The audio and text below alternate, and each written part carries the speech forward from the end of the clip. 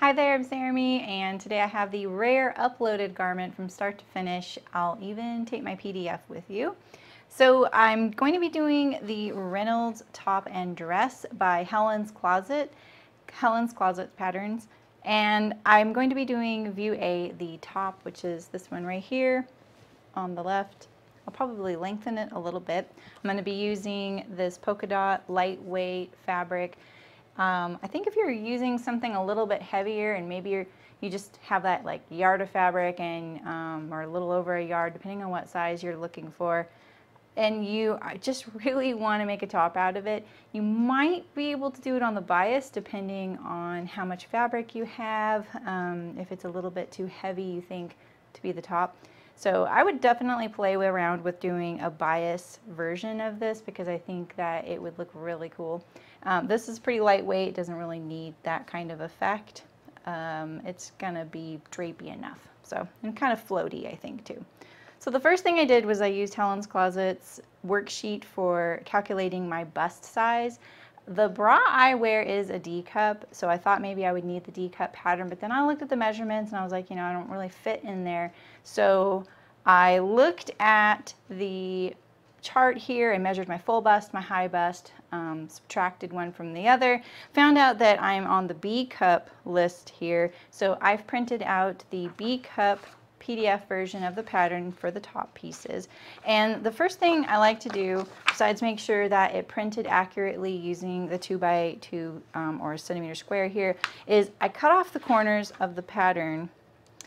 And I find this makes it pretty fast to tape it together. So I just cut these corners off right to the bounding box that frames each page. And I just kind of nip them off. Doesn't matter how big, how big you do it, how small you do it. Just make sure you get up to that little corner right there. And then all you have to throw away is this. You're not really taping or trimming these big pieces unless you want to. So it's just not necessary. Once you've sewn more and more, you're going to find that you really don't need to do that unless it's something where you're missing some of the markings because the border covers it up. All right, so I'm going to stack these back. And then when I go to tape it, it makes it very easy to see where the juncture is with the next page. So I can kind of just line up that corner. I can see the corner right there because it's nipped off, and then I'm ready to tape. So I usually keep my tape just to the pattern piece that I'll be cutting out. I don't do the whole page. And then that way I can save a little bit of tape. I'll also just tape pages together that the pattern piece goes onto, meaning that, like this page right here, I can probably end and not tape anything to this one since there's nothing connecting it. We can just leave that up there and then just keep going.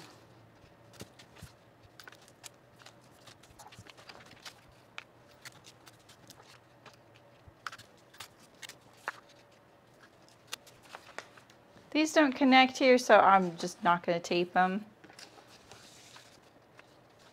A lot of the times I'm looking at the pattern piece shape, but one thing to note is that I only printed the sizes that I wanted to look at. So I printed only the 16 and the 18. So if you're not using a copy shop, some copy shops will pick the layers that you want printed, some won't. Mine will, they're very kind with that.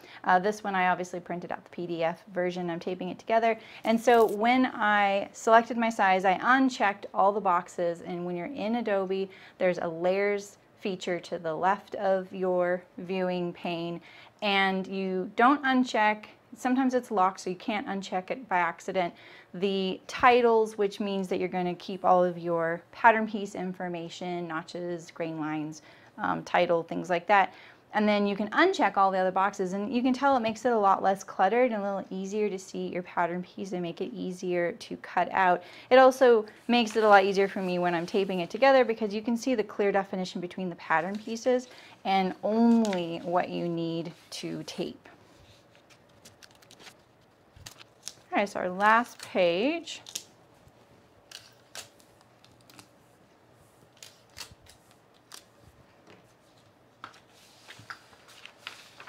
so we're gonna cut these pieces apart. I often will make sure I cut off the bounding box around the pattern pieces, like right here. And I think that this is nice because, especially on something like the center back or the center front, we often just assume that it's going to be a straight seam, and you can see that this center back has this really nice curve, so you get that shape back there. And it would be really easy if you were sewing at midnight to put this line on the fold of your fabric or something, and then you would lose that really nice shaping back there, which is honestly what attracted me to making this pattern, is that shaping back there. All right, I need to investigate this piece right here. Looks like I don't have all of what I need right here, unless this goes to one of the other views. And same with this strap piece here. We have our front, we have our back, we have our back facing, and our front facing. Make sure I have everything I need for these straps, because it looks like I'm missing some pattern pieces. All right, so that was just a minor typo that you also need if you are printing out just the top for the B cup. You need pages 2 through 13. You also need page 16 and 17 just to finish out these straps. It's just barely off of the page there. All right, now we have all of our pattern pieces. So the next thing I'm going to figure out is how long is this top, and do I want to add any length? I don't usually have garments that are compatible with really short tops, and so I might want to make this a little bit longer so that it goes with some of the items already in my wardrobe. So I'm going to consult the finished measurements chart here. And you can see there's a schematic right here on this page 4, and it tells you what the length is for each view. And so for the top, the length for the 16 is 18.5 inches, and that's from the high point of the shoulder, so the highest point there. Because it's a strap, there's no shoulder seam, so you're just gonna kind of have to do your best to decide where that high point of shoulder is on you, because it won't be much different than that. And if you're talking like 1/4 inch, I think that that's pretty much allowable, right? So, all right, so we're gonna figure out what we think of this length here, putting it at the high point of the shoulder, and 18.5 would put it pretty much right at just below my waist. And so generally I like things a little bit more like right here. So that would be about 5 inches longer. So I'm gonna add a little bit to this. I can always make it shorter. And get some of that scrap paper that we just cut off. We have our tape here and some scrap pieces of paper. Tape it right to the bottom here. All right, so let's extend the grain line here. We'll extend our grain line. Oops, I moved it a little bit there. And then I'm going to make this 5 inches longer. So we're just going to take the ruler and we're going to line it up to this cut here for view A, view B.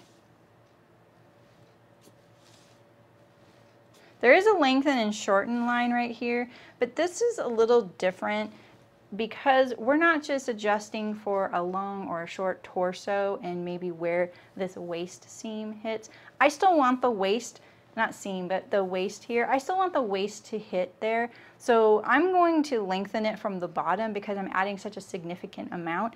And I'm also going to flare it a little bit because as it gets longer, it's going to flare out towards my hips. And so I really need to accommodate that. This line, usually if you're lengthening and shortening with the line that's on a pattern, you're keeping the bottom the same and above it the same. You're just adding the amount you want in here, and you're usually not adding, you know, much more than 1 or 2 inches. If I added my 5 inches here, what would happen is for my top, it would end up being just too small to hang that long when it got to my hip. So I actually need to add a little bit of girth here. All right, so All right, so we have our rough line here. Something like that. And then I'm just going to continue out this line here. I think I'm going to go for the 16. And I'm also going to make sure I have a right angle going towards this hem, just like that. Because you really want a nice transition when you sew your side seam together. So here's our new line for the back.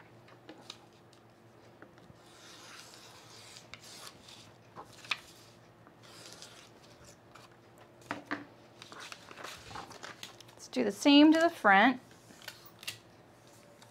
This doesn't affect any other pattern pieces because all the facings are up at the top. So this is all we really need to do if we want to lengthen it. Add my 5 inches again. Let's extend our grain line here.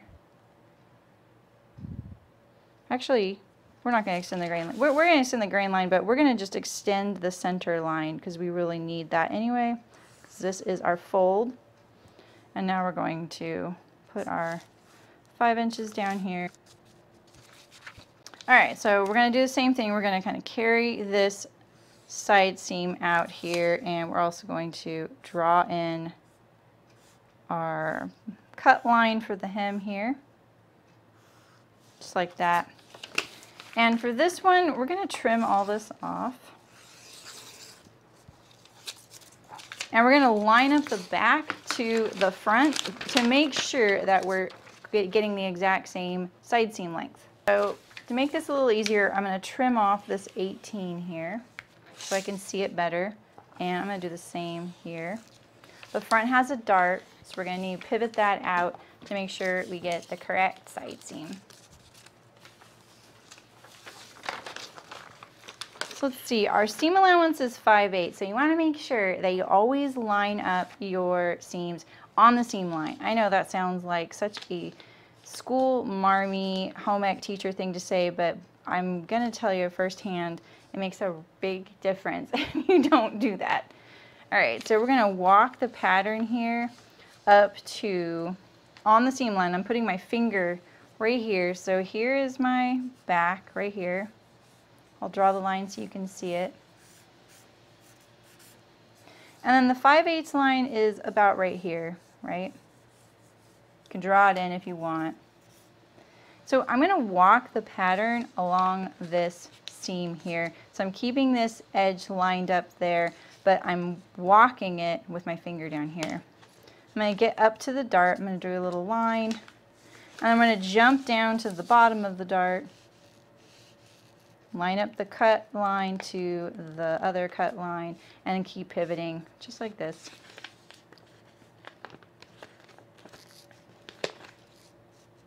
Just like this. And now we have the back here for reference, so I'm just going to trim off the front to match. Just like that. We're not making professional patterns here, we're just making our own.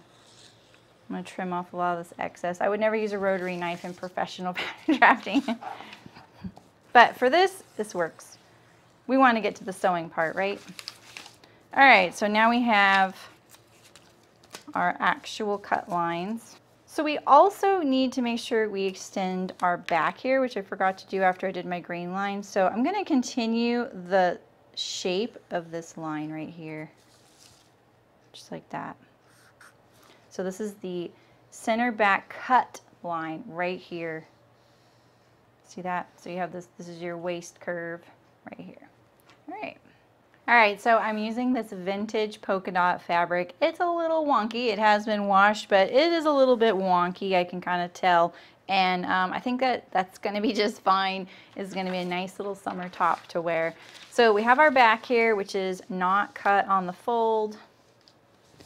Lay it out there. And let's see, can we get maybe a strap behind? This is the inner facing. And then this strap here, I'm not sure that's going to fit there.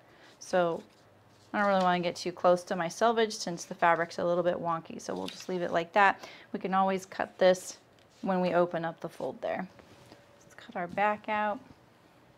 You can follow the instructions in the pattern for the cutting layout if you like as well. Let's make sure we get our grain line nice and parallel to the selvage. All right, now we're ready to cut out. I'm going to be doing the size 16.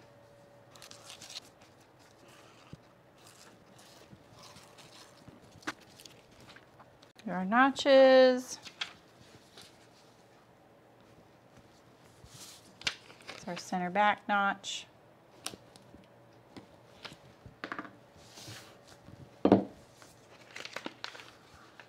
All right, and so we're going to do one more thing here on this piece. We're going to transfer the side angle right here, down here at the bottom if you lengthened it. If you didn't lengthen it, you need to cut it out right there. And so the way I'm going to do that is I'm going to measure how far it is in and how far it is up, and make the same exact amount. I almost missed this because of this little note right here that says notch for inseam pocket views B and C. Do not notch for view A. And I actually thought it meant this little notch here, but it means this notch right here. This isn't part of the pocket. This is part of the hemline. All right, so we've got our hem shape there. We'll cut that off. Got our backs. I think we can get one strap in this piece here, so we're going to trim this off since we're going to offset the fold for the front, meaning I'm going to move the fold of this fabric over straight. Make sure your selvages are parallel, and then you'll know that your fold is still on the grain. All right, so we have our fold. Make sure your fold reaches the line all the way on the fabric. Your fabric is nice and straight. You don't want to get it all wonky. All right. We have this similar little shape here on the side seam, so remember to cut that out if you lengthened it. All right, we're going to cut this out.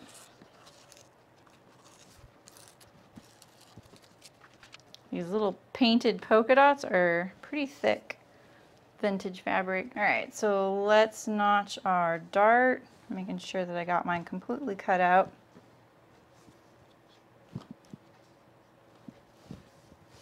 Notch your strap placement here. I'm going to do a little nip at the center front so that I know that's the center. It'll help when we're sewing the strap on. And then now we're going to do our dart. I usually need 3 pins for this. The first one to mark it on the fabric, and the other 2 to actually mark the fabric. Just poke it straight through, pull them apart, and pin. Fastest way. All right, so now let's transfer the little hem shape at the side seam if you lengthened it and you didn't include it when you lengthened it. We can even just lay the back on top of this and transfer it that way because it's the same, but we'll just make sure. All right, that's our front. Now we just have our facings and our strap. So we have room for our strap here, and I'm going to lay this piece from the back. The strap looks symmetrical, so I don't think you have to make sure that it is right sides together. It won't matter. You'll have 2 the same. Looking at the selvage, keeping it straight. I have a little wrinkle there. All right. All right, we'll get rid of this, and we'll do our notches, which look like probably fold lines. And now we have our straps And now we just need our facings and interfacing, and we're ready to sew. For something like these facings, which are both going to be cut on the fold, I'm going to probably offset the fabric just to conserve as much as possible. I don't have a one-way fabric, so I can do this. Put one upside down and one right side up. If you have a one-way fabric, though, be really careful with that if you want your facing to be the same direction as your fabric. All right, so let's get this nice and straight. Put this down here.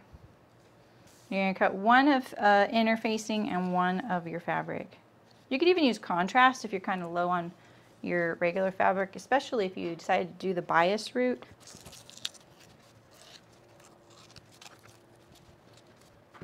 Now we're gonna notch the strap on this piece right here. Make sure you do the right size, and then I'm gonna notch the center so I know where to line it up at on the fold there. And I'll repeat for this one.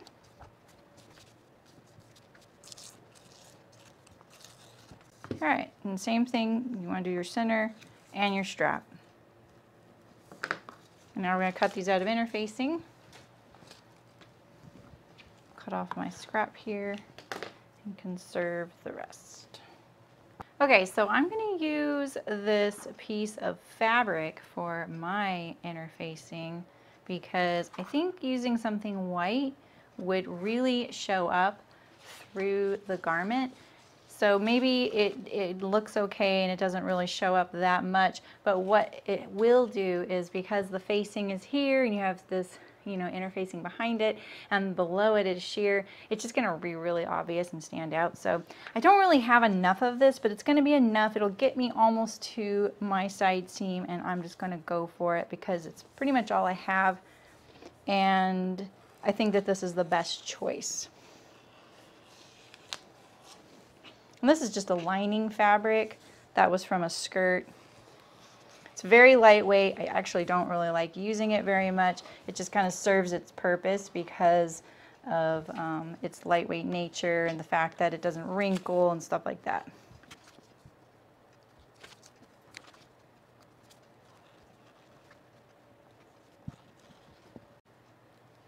All right, not bad. We're just a little bit shy right there. Our seam allowance is 5/8. We're going to catch it. It'll be fine.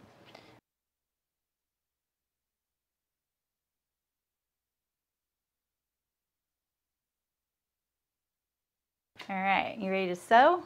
I'm ready. All right, we're ready to sew our Reynolds top. So the first thing you're going to do, if you used fusible interfacing, you're going to fuse it to your back facing and your front facing. Now make sure you keep these straight because they're very, very similar. One thing you can do to keep them straight is maybe put a notch right here near the center back seam or fold. That way when it's opened up you see a double notch, and that usually means that's the back. Double notches mean the back. Or maybe you cut angles on one and you know that that's the front. Whatever it takes, because they are very, very similar. And then for your strap, you're also going to fuse that interfacing to one side of the strap piece. And then we're also going to iron the hems. We're going to pre-iron the hems of the shirt. So I'm going to do that now. I didn't use fusible interfacing, and I'll just place mine on there as I go. All right, so for these hems here, we're just going to pre-fold them and iron them up because I'm just following the directions. And first you're going to do about 1/4 of an inch here.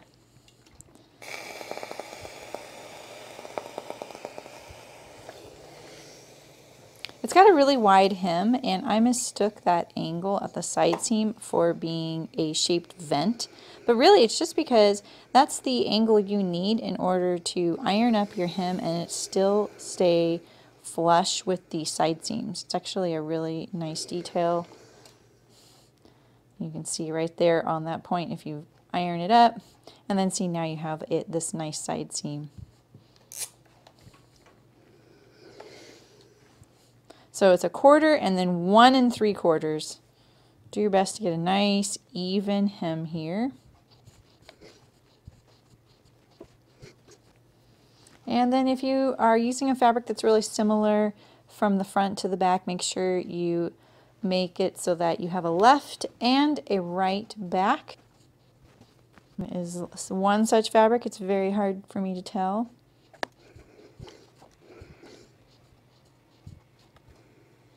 The little paint on these dots is fighting me a little bit.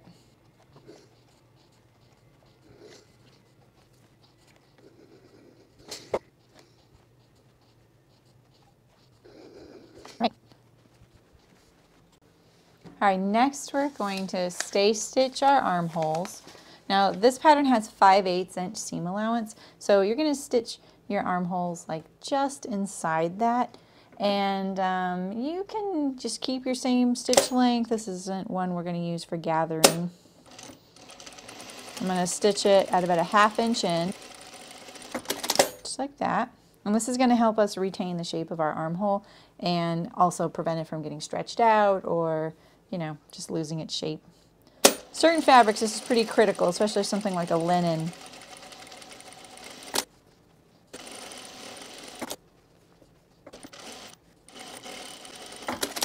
All right, so now we have our armholes. And now we're going to sew our straps just so that they're ready for when we're going to add them in.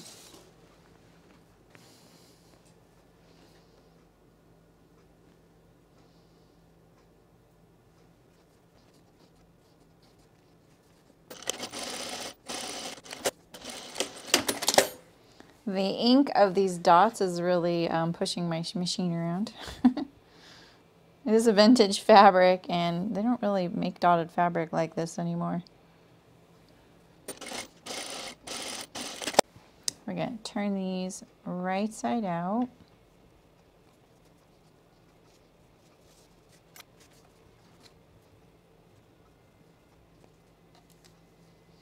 If you've never used one of these little loop turners, this is my favorite way to do it. I know there's another tool out there, but I never have really good luck using it. This has a little like swivel latch here, and this hook is actually pretty sharp. So if it's really delicate fabric, be really careful. But it's nice that for this particular piece, this has raw edges here, so it's going to get enclosed in a seam. So even if you damage this fabric at the end, it's not such a big deal. If it were closed off at the end, you know, and the strap was kind of finished and then it was like a buttonhole closure, then you'd have to be really careful with turning it. You can also use a safety pin. You don't need a fancy tool. This is really great for really narrow stuff like a spaghetti strap or something similar like that. All right, so now we're going to press these. And I like to make sure, since I didn't use any fusible, I'm going to make sure that my piece in there isn't folded up or crumpled. Sometimes you can use a chopstick, pencil, something like that. All right, let's iron these.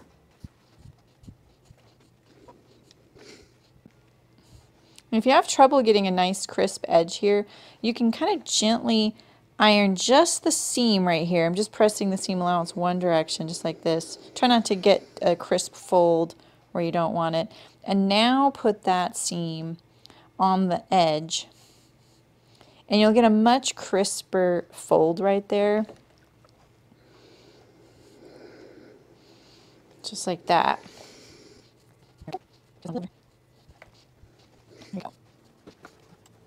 All right, next we're going to do the darts on the front. We're going to set the straps aside.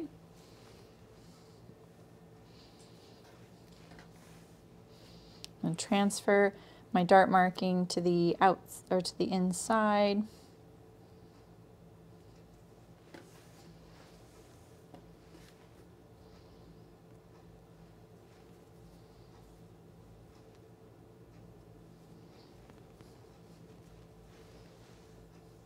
And we're going to line up our dart legs. And I don't backstitch at the end of the dart because, well, there's a lot of reasons not to do that. It's very, very rare. It's usually only on a prototype or a muslin. or a toile, whatever you call it, that I'll just kind of be sloppy and cavalier and backstitch at the end of the dart.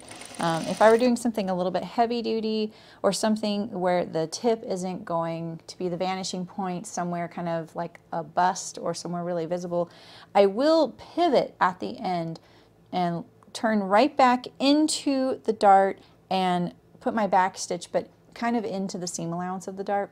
Right now what I'm going to do is I'm going to go to the end, leave a long tail, I'm going to hand tie it.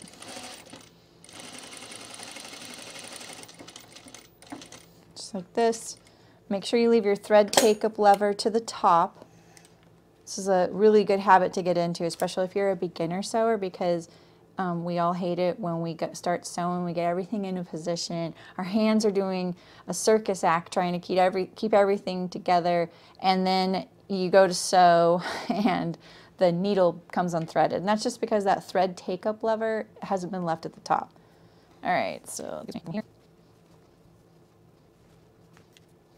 So I do backstitch at the leg of the dart there in the side seam. And that's mainly because we're going to press it down and then we're going to include it in the side seam. And because we want it to be really smooth there, we will, you know, theoretically be kind of pulling on the dart here at the leg to make sure that it's nice and, you know, flat. And because we're going to be pulling on it, you wouldn't want to accidentally start pulling it apart there if you don't backstitch. You'll see that I don't backstitch a lot, but for something like this, I definitely do. All right, so I'm just going to hand tie the vanishing point of the dart. And the reason I do this is it decreases the bulk sitting there.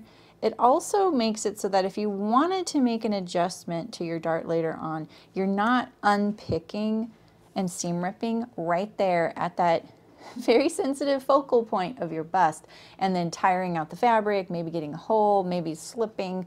You just never know what can happen there, and trust me, it happens enough that it's just best to be kind of gentle with that little area. Plus, like I said, if you have a back stitch right there, and I know a lot of people do that, the problem is with the back stitch there is it kind of sometimes leaves a lump of thread, and that can be kind of unsightly on the outside. All right, so you're gonna iron your dart, pressing down, kind of get that nice, you know, vanishing point there, and line it up with the side seam there.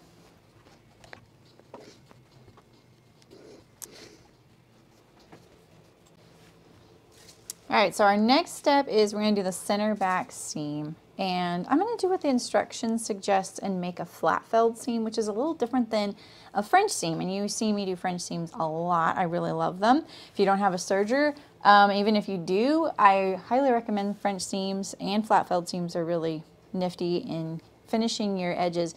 And there's just something about how the garment feels with French seams or flat felled seams that makes it feel very sturdy, secure, smooth, lightweight. It's just less bulky than overlocking. So, all right, so we're going to sew this center back seam. You're going to unfold the hem down here and sew it at your 5/8 inch seam allowance.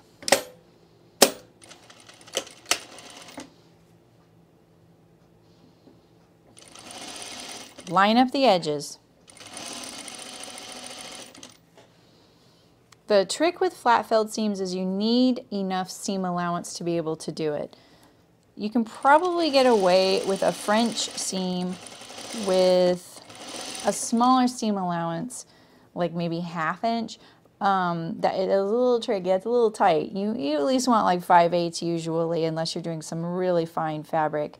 But with flat felled, because the seam allowances are trimmed differently, and one is hemming over the other one, you kind of need a little bit more.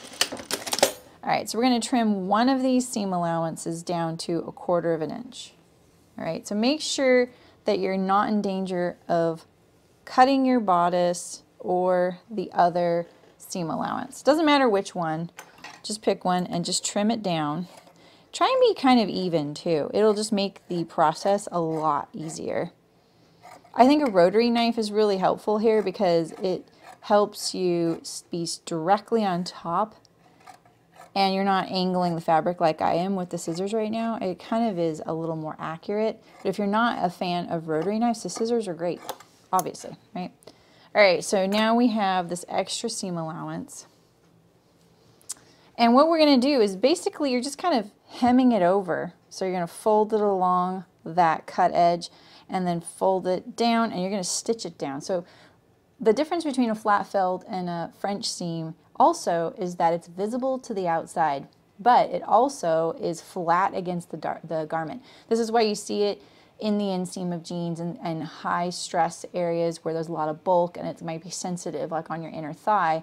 You don't really want this really wide seam allowance kind of flapping around there when your legs are going to rub against each other. So the flat felt seam is just really nice and secure and low profile. So I'm going to iron this first.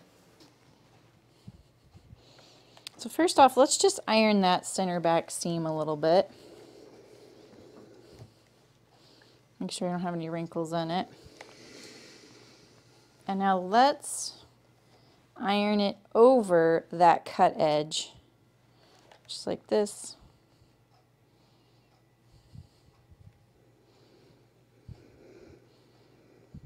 And just make sure the cut edge, the raw edge of the wider seam allowance doesn't go past your stitch line. If it does, it might look a little bulky in certain areas where when you go to stitch it down, because it's extending past the seam. We might lose a little bit of our hem folds down here, and honestly that's okay, because it's best to kind of go back and make sure that you were straight and, you know, connecting these two. So now I'm going to iron it one more time and be nice and thorough. Pull apart the bodice, you know, make sure that you're getting a nice flat, and we're going to double check on the right side. You don't want to create a bubble.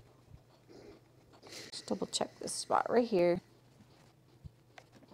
All right, and so yeah, make sure that you didn't create a little, you know, little bubble. You want to make sure that the seam is pulled apart there, you know, pulled nice and flat.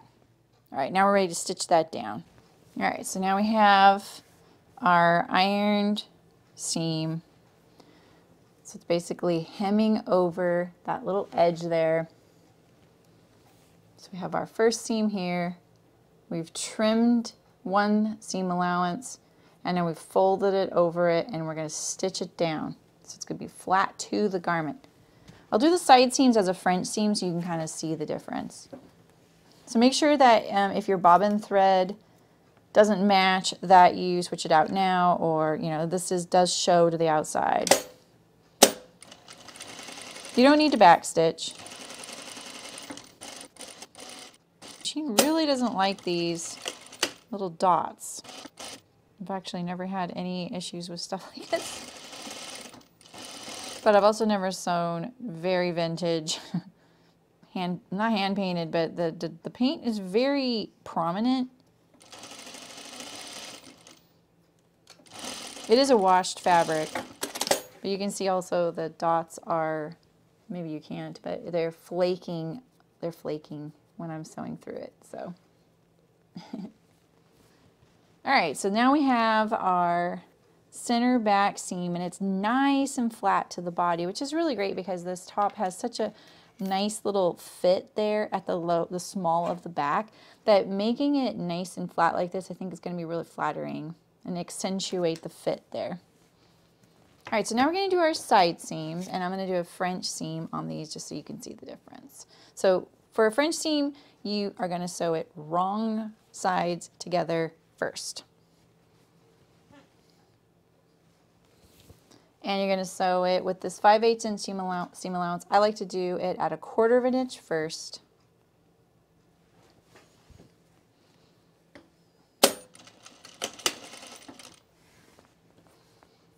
I kind of get it in my machine, I get it started. This is why this kind of helps me not be able to use pins, because I'm using the machine as like a helping hand right now.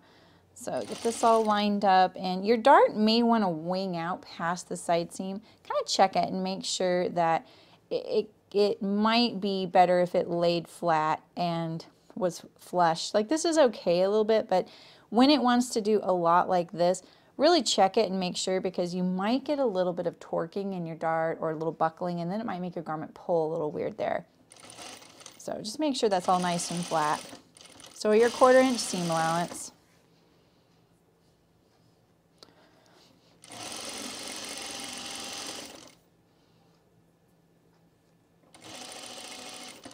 pivot at your hem shapes. And we're going to do the other side now. Same thing, wrong sides together.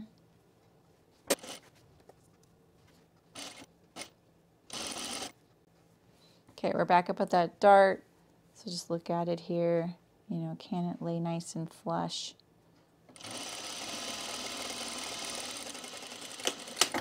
All right, now we're going to press, you can press the seam open or to one side, and it doesn't matter which way you do it or which direction.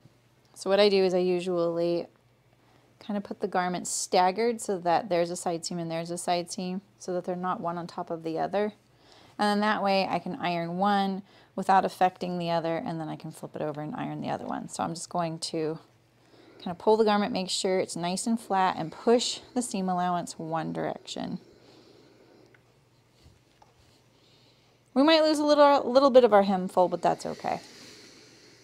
I think ironing the hem later on is a better plan. All right, so same thing.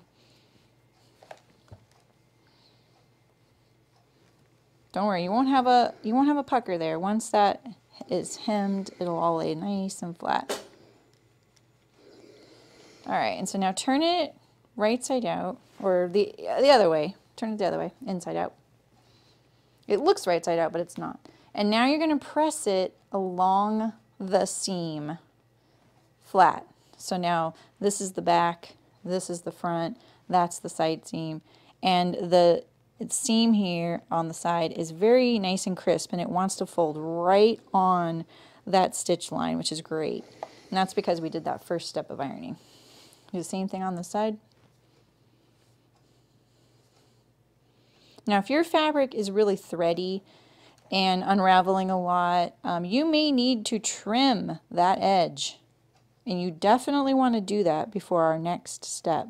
So definitely check it over, because you don't want the threads to show on the right side, and they will. There's no getting around that. So let's check mine over here. Also, if you didn't sew at a very even seam allowance, you might want to, and I have a little bit of thread, so we'll trim that.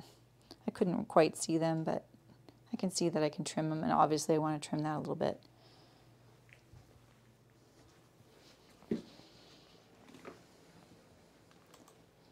I find it honestly easier to trim these threads when my garment is turned so that the seams that we sewed first are still in that position.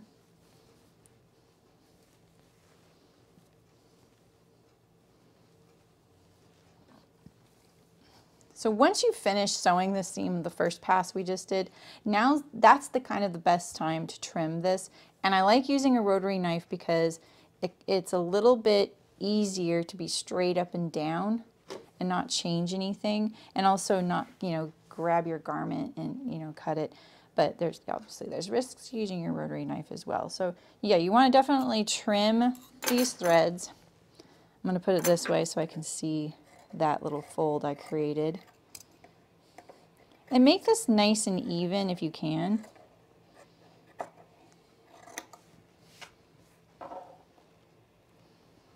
And then once you trim it, then do your ironing if you haven't done it yet.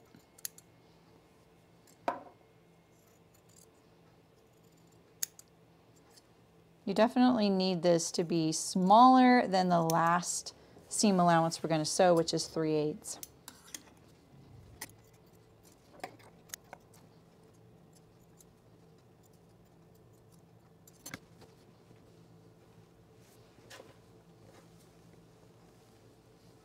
All right, with right sides together, along that iron side seam, we're going to sew our last pass of the side seam.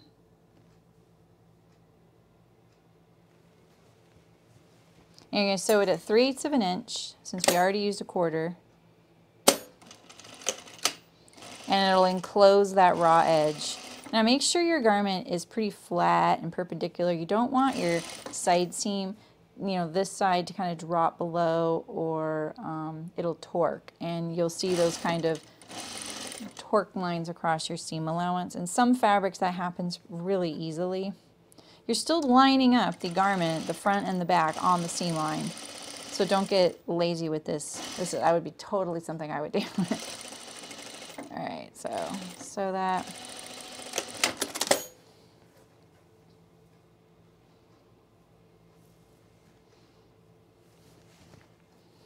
One more.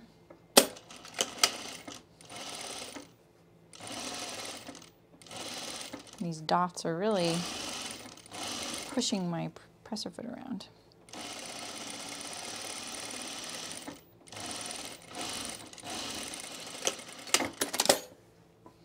All right, so now is the time that you're going to pin your straps to the garment on the seam line, and you're going to check the length. And what I recommend is pin your straps to the back at the notches there.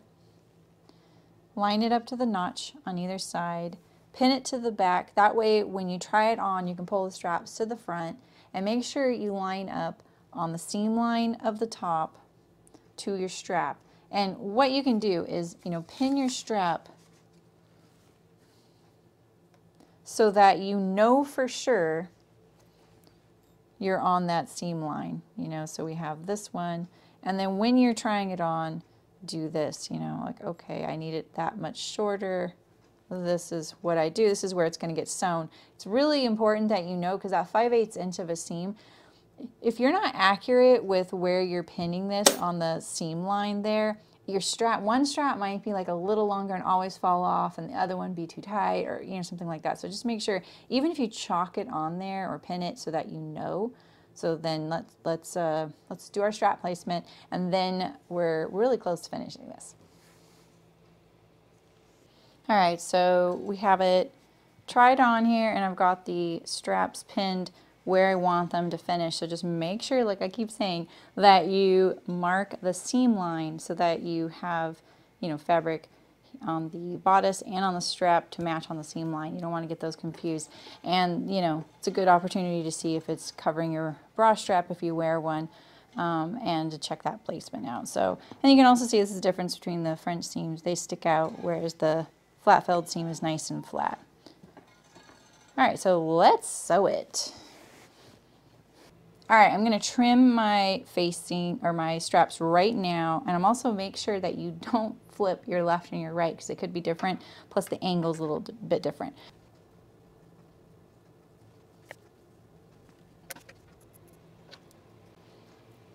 So if you find your seam line there, 5/8 inch from the top of the bodice there, and mark it on the strap.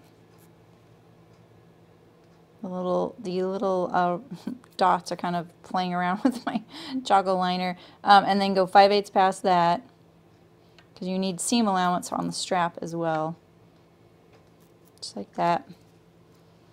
And then I'm going to trim this on that cut line now, and I'm also going to put it, right sides together so that I know exactly the angle I was going for on the strap. And that way now my strap is, pinned to it, right sides together. Oops, this is the right side. Whoops, whoops. Just like this. I didn't really have to move anywhere in relation to the notches. So I just stayed their way. Okay. Just like that. All right. And now you need to decide if you're going to hem your facing and stitch it down to the bodice, or you can overlock it and leave it loose. I recommend stitching it down just like the instructions. It'll be a much nicer finish and feel really secure, and just a nice facing in general. It also means probably less ironing in the end. All right, so now we're going to get our facings out here. Make sure you don't get your front confused from your back at this point. And my front has a little V-notch at the center fold there, and then the back I actually put an extra double notch there so that I wouldn't get confused. All right, so I recommend putting your side seams in first, and then we're going to finish the bottom edge of the facing. So sew your side seams together here. Line up all your edges. Right sides together. We don't need to French seam this because it's going to be enclosed in the final finishing of this facing. You can if you want, especially if you're not planning on stitching down the facing to the bodice. But that's one of the things that attracted me to this top was the finish and how it's stitched down. A lot of times that cuts down on the amount of ironing you're going to need to do because the facing isn't going to flip out to the outside. And especially if you're a beginner, I think that kind of plagues us, is that the facings will kind of flip out to the right side of the garment, and it's so annoying. It just makes it look like you didn't sew very well when you may have done a really good job. Just sometimes there's forces that work against you. And there's lots of little tricks and stuff to, you know, getting a nice finish on a facing. It's a nice simple way to finish something, but they can be a little tricky. They have their own little tips and tricks. All right, so now we have our facing sewn together at the side seams. And now what I recommend you do is either overlock this long edge, press your seams out like this, or press them towards the front because we're going to press the side seams to the back. And to reduce the bulk, I recommend pressing the seams towards the front or opening them up. And then we're going to finish this whole long edge. Now, you're going to top stitch this down to the garment, so you can turn it up 1/4 of an inch if you don't have a serger. You can also zigzag it. Once it's all turned up, it's going to be a nice clean finish. Now, I know that this long edge, turning that up and stitching it down, that's a little tricky. So some of the things you can do is put a stay stitch at 1/4 of an inch in from that edge, and it'll want to fold there a lot easier, especially when you go to iron it. So I'm going to do that. If I were sewing this without you right now, I'd probably go the easy route and I would overlock this edge and call it a day. I wouldn't turn it under, only because sometimes I just want to finish, you know. I think turning it under and stitching it down is a much nicer finish, and I like my garments to look like that in the inside more.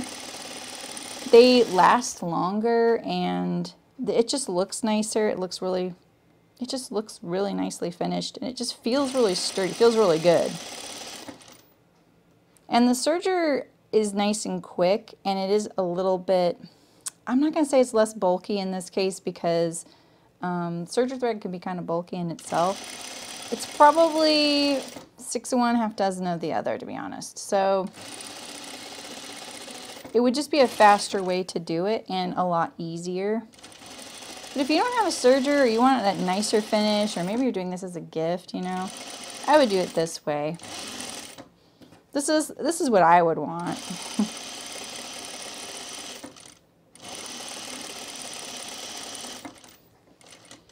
I also find that sergers, the threads can snag on things, and so there is that, and then you might have that one little loop of serger thread on the inside of your garment, and you're like, gosh darn it, I did such a good job on that. Why is there that one loop? You know you can't cut it because then it kind of presents another problem. All right, so now I have this little stay stitch edge. Now, if your fabric is very finicky, you can kind of, I would have broken this up maybe into 4 sections, and I would kind of pull on it and just kind of draw it up a tiny bit. You're not putting gathers in it, just make it a little easier. I think we're going to be okay just folding along the seam there and ironing it down, and then being able to stitch it. So let's go to the iron and do that. We're just going to go around this whole edge here. And when you get to these really tight curves, like especially this interior curve, you're going to want to clip that. And that way it will want to fold back on itself. And obviously you can trim the edge if you got some uneven bits like I did. Even on these exterior curves, it can kind of lay a little flatter. You can see my interfacing is hanging lower here, and that's why it looks so wide.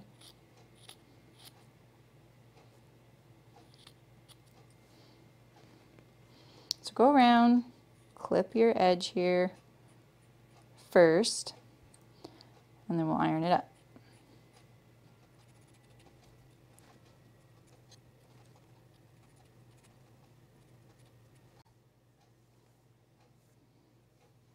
Alright, so we have our whole edge clipped there.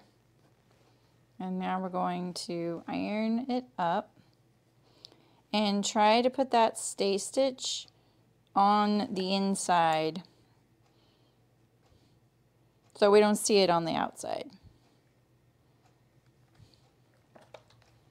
Now you can also use your serger and then iron that up. That's fine.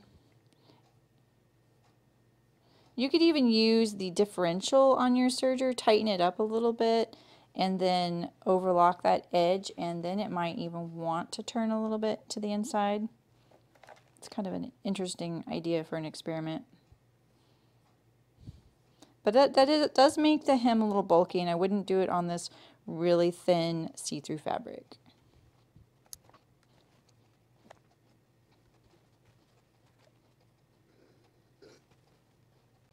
Trying to get a nice smooth curve there.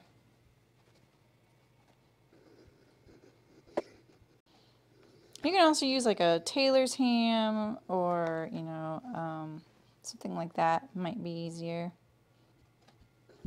All right, let's make sure we got all of it.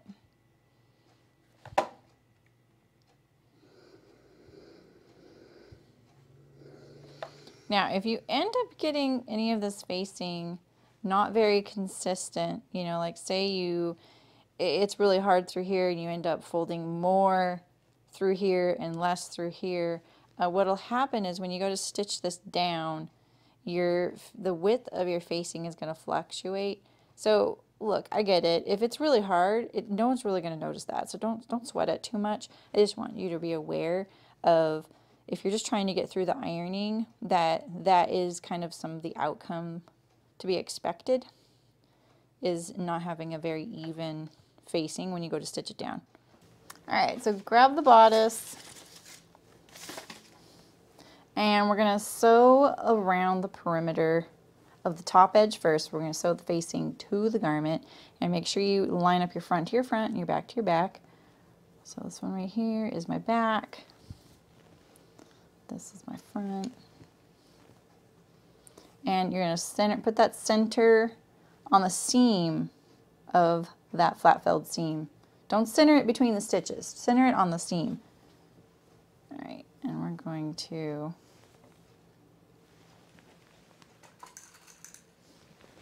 put a few pins in.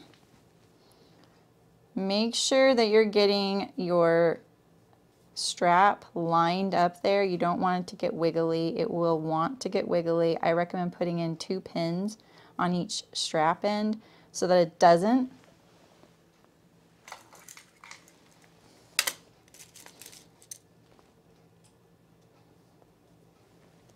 Line up your side seams, and like I said, you can press the seam allowance open, or what we're going to do is we're going to press the seam allowance of the bodice towards the back. And so I would press the seam allowance of your facing towards the front. Here, I'll show you how we can do that. Oh, I already stitched that down. So I would press it towards the front, and that way it reduces the bulk there. My fabric's pretty lightweight, so I'm not too concerned.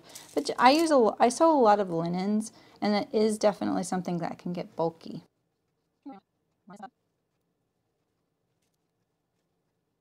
In a case like this where my inner facing is sticking up above my edge, I'm lining up the fabric, not the inner facing. That happens, that's fine though. I mean, the whole facing is covered in inner facing. That's all that matters. We'll just trim that stuff off.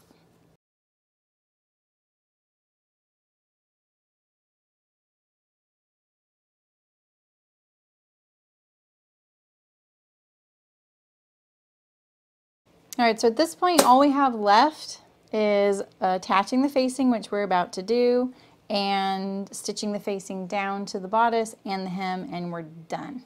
Pretty quick. So at your 5/8 inch seam, keep everything nice and flat. Your strap's going to want to do its own thing right now. That's fine. Just don't catch it in this edge here.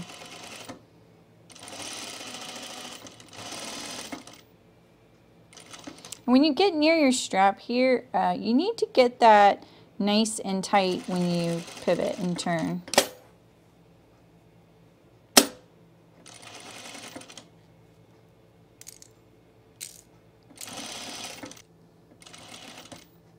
So when you get to the top edge here, make sure you run your needle right along the strap. I just kind of almost didn't pivot in time.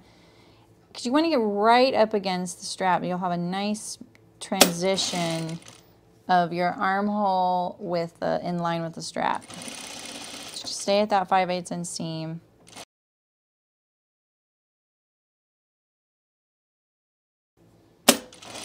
This is something that before I'm done, I'm going to go and double check that I stitched right up along those straps. So you're going to line up all those notches with your strap and then make sure that you're not catching the strap along the part that's not the raw edge. You know, you're catching only the raw edge right now, not the strap itself, not the finished sides.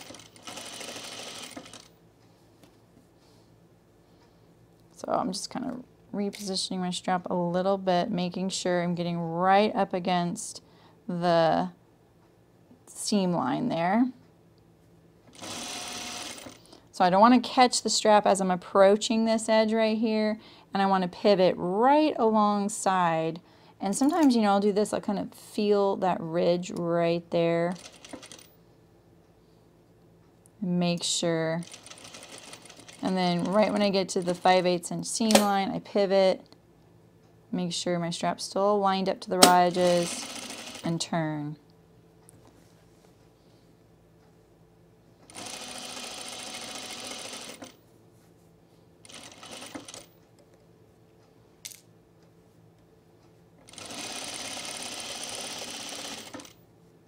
Make sure I have this lined up perfectly to that edge, to that seam.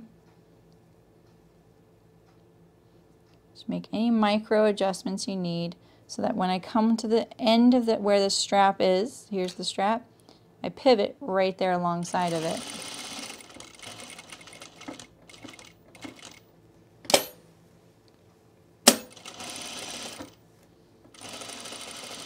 Keep your bodice nice and flat lined up. You can see I don't just start sewing when it's buckling like this. I kind of smooth it out like this, get the facing flat, and then stay on that curve. All right, we're back at the beginning. So let's check our strap before we trim or clip anything. Because see, look, we want that armhole to line up with the strap right there. I feel like the first one I did wasn't that great, so let's check that one.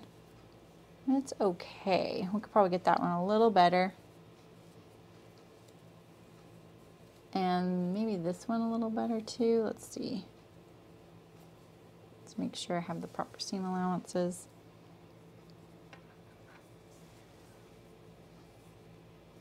Yeah, this one's a little bit off, so I'm going to reposition this one here and make sure I get it right up against that armhole seam line.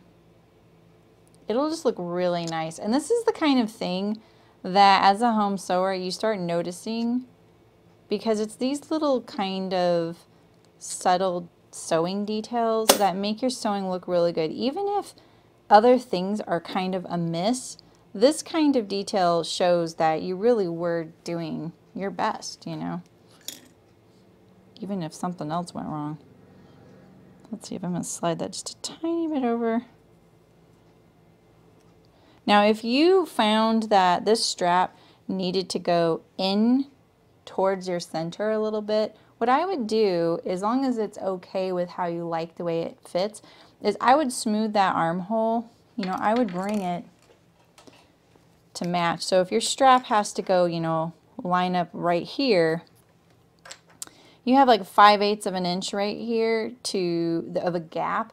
And if you don't want that little like tag on the ends, on the outsides of your straps, what I would do is I would just blend it in, you know, with your armhole and cut that amount off like that. And then you have your new seam allowance to go right there, because this would be your new seam allowance.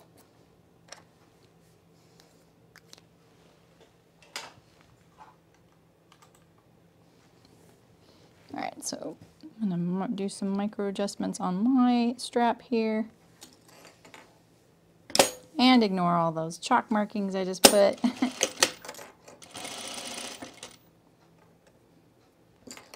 feel where that edge is and pivot. There we go. Oh, those dots make me so very crooked. They're so stout. All right, and let's see. This was the other one I wanted to check. This one's so subtle that instead of taking it out, I'm just going to double check my seam allowance on the armhole instead. And just get it a little better, a little tighter.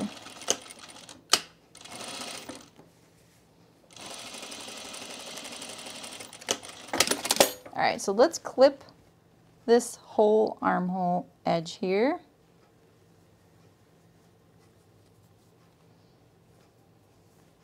So you're going to clip this whole armhole. You grade the seam allowances, which means you can, if you're using like a thicker fabric, you might want to make one of these layers, you know, trim it and then trim the next one a little bit more, and so that it's kind of stepped.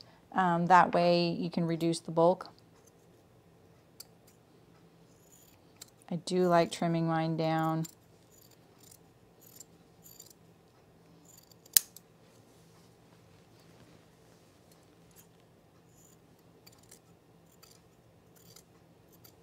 Just try and do it very evenly.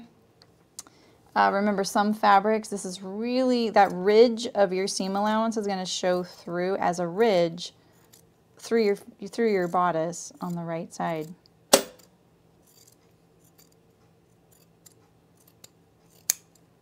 Clip your corners there. We still need to clip into the armhole curve.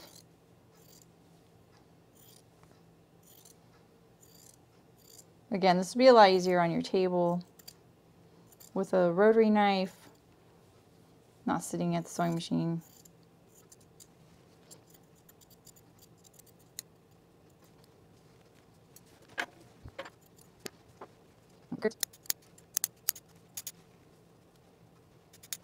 Just the curve, just the armholes. Ignore your stay stitching.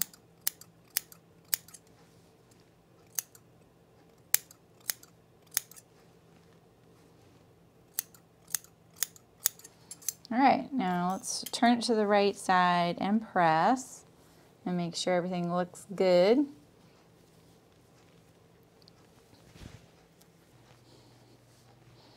can tug on your strap, make sure.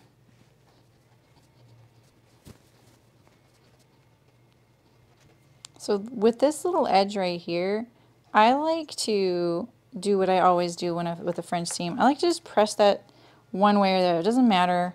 Just kind of press it.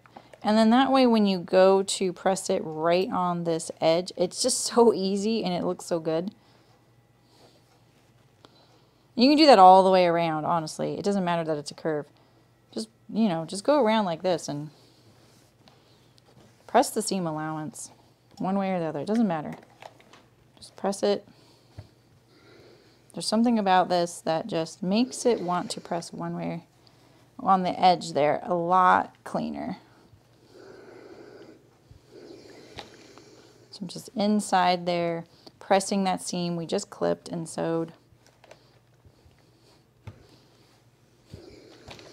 Just a little press. You might cause some wrinkles, but we'll get those out later. I'm not doing a final iron quite yet. All right, now when we put it to the inside, even though it looks like it's pressed one way or the other, it just wants to lay on that seam. And if you have an ironing board, it might be even easier because you don't have to have it flat like I do. If you don't, you can just do it from the inside of the garment like I do. It makes it a lot easier. Getting this nice and flat. We don't want to get rid of that curved edge that we already ironed and clipped. But you do want to make sure you do this part because it makes it so that you don't get a bubble in the facing once we attach it to the garment. And you can even be pinning it down right now too.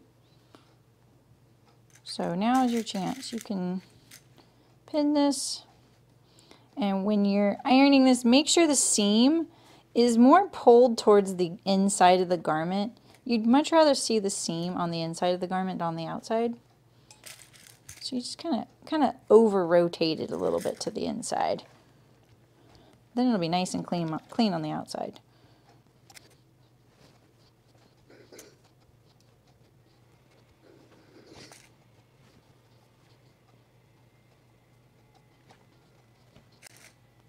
Do your best to line up this seam right here to the side seam.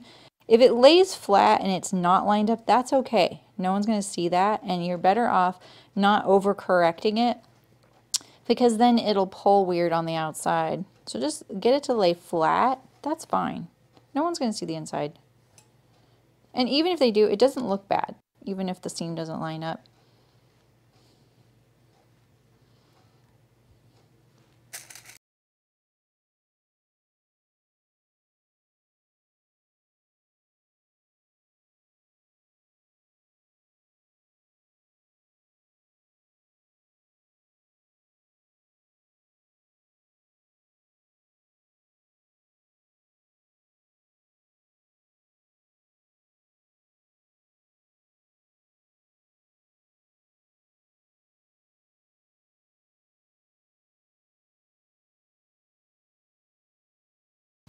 All right, so it's looking pretty nice. Look at that, looks pretty good. So now we're going to do our top stitch of the facing down. And I fully recommend that you start somewhere like in the armhole, you know, like right here at the seam here. Don't start at the center back, just start at the side seam there because it's far less visible than the center back. So, all right, and make sure, remember your bobbin's gonna show, so make sure your bobbin's looking good. It's pretty hard to do this from the right side, but you can if you need to. I'm not even gonna back stitch it first. And so keep your garment nice and flat as you get to these spots. You see how this curve right here, get this little section here nice and flat. You don't have to take your pins out until you're all the way done if you don't want. And then I'm also making sure that my underarm seam is more biased to the inside of the garment so that it's not over rotating to the outside. I'd much rather it over rotate to the inside. We don't want any torquing, and we also want this armhole to line up with our strap really nicely. And in something like this with these gentle curves, I find it, just be really careful that when you stop and start, I do that a lot, especially because I'm not using pins. When you stop and start, that you don't get a funny little like jog, you know, an angle.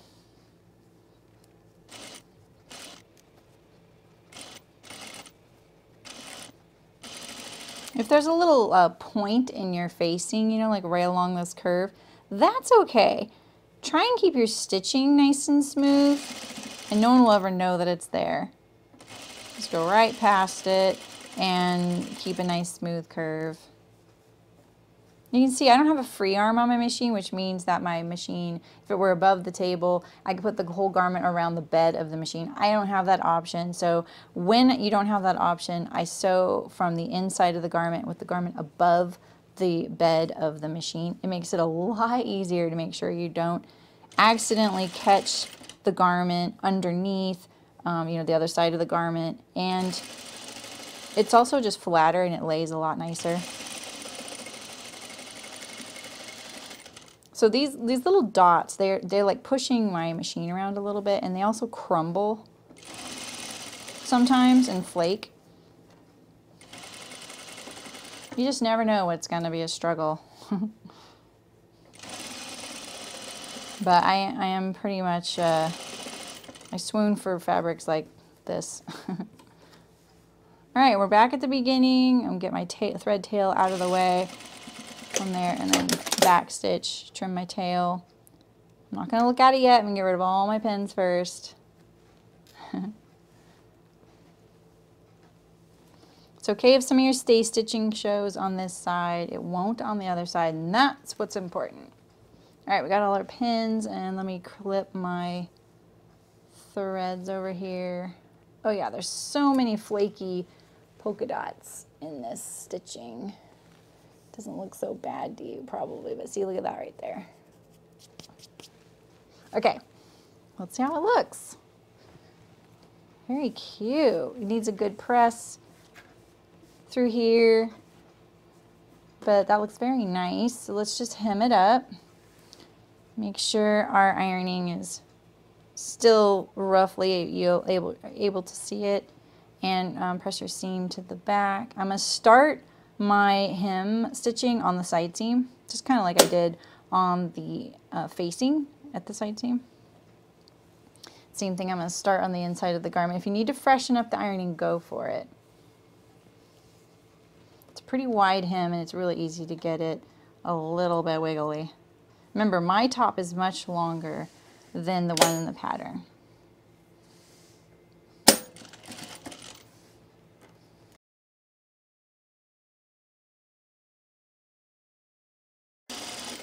Another thing to think about is, like, when you get to your center back seam, you want this seam to be right on top of the seam when it folds up there. That is your non-negotiable point. So you know that when you get there, all of this must be eased in. If not, what happens is you start pulling it little by little, and you'll get these drag lines, these torque right in your hem. It's a pretty wide hem. One thing you could do is put a piece of interfacing in this wide of a hem, and that will help make it so that it wants to behave and it won't need as much hemming. And same with the side seam, you really need that side seam to line up with the seam there. So what I can do here is I can put this pin in here, lining up the seam, and now it kind of frees me up to kind of look at what I got going on here. I have this little bit of gapping here. And so, you know, how am I going to combat that? I think I can fold this up a tiny bit more, a little past where I folded it, correcting for whatever ironing I did. And now I'm going to I'm holding this pretty firm, like my fingers are kind of dragging along the fabric like this, straightening it out. I'm also going to pull along this folded edge here to prevent any torquing. Remember, as you get better and better as a sewist, I feel like a lot of what you're doing that makes your garment look better is handling the fabric. You just kind of start getting the hang of what the fabric it wants to do and how it reacts, and what to do to combat anything that you don't want it to do. So same thing. So let's get this. I do this pretty naturally now. So, okay, so I'm going to fold this. I'm going to line up my seam right on top. We'll pin it so that we know that's non-negotiable, right? And so now what do we have to deal with here? So this wants to fold up a little bit higher. Let's bring you down really low since the fabric's kind of dark. So you can see there's my iron line right there. And it's, you know, over rotating a little bit, right? Here's my side seam right here. So this is all pinned and lined up. I'm at the side seam there. So this is the center back seam and this is the side seam right here. So let's see here. Let's look at it. We want a nice smooth line, whatever ends up happening. So we want this nice and flat, no torque lines. Maybe, you know, see if we can get that a little softer. And I'm kind of pulling, you know, I'm pushing my whole flat hand on the hem and my whole flat hand on the hem here, kind of smoothing it out. I'm going to tuck this in a little bit more because it'll look a little more even. The dots really fight me on this because it's like trying to slide rubber. I'm just trying to get it to relax a little bit through here. This is why I kind of like ironing it closer towards the end, right before you're going to do it, because then you would see all these little idiosyncrasies and things that are going to fight you during this step. But it is really nice having it pre-ironed, because it's kind of like, ooh, I got here and now all I have to do is stitch it, you know? It's like a little gift.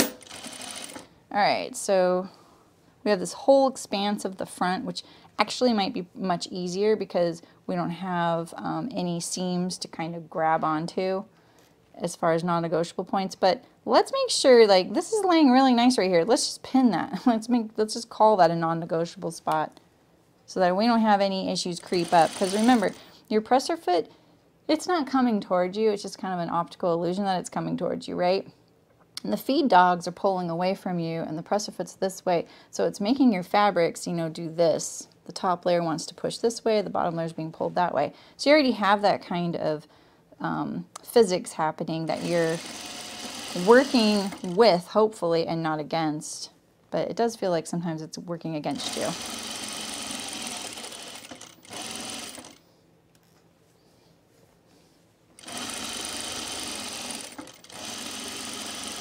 And my fabric is so fine, like so lightweight, that the, you know, ironing it first really said, oh, okay, that's what I'm going to do forever and ever. And, you know, maybe I don't want to do that forever and ever. And right now I'm trying to correct it a little bit.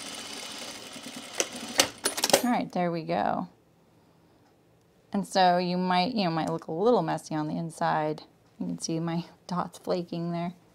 Let's see how it looks on the right side. So we could just use a little bit of a press here and we're done. Forgot my label. Oh well. There we go. That looks really cute. I love this little polka dot fabric. Really simple little top. I love the way this is cut around the bodice here.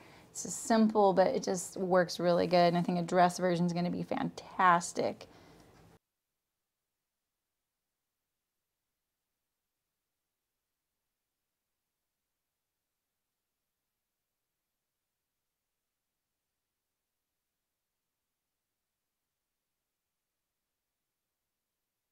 All right, well, thanks for sewing with me, and if you ever want to sew with me live, please do. It's really fun, and you can check out all my how-to videos. They're my most popular videos by a lot in the how-to playlist, and happy sewing.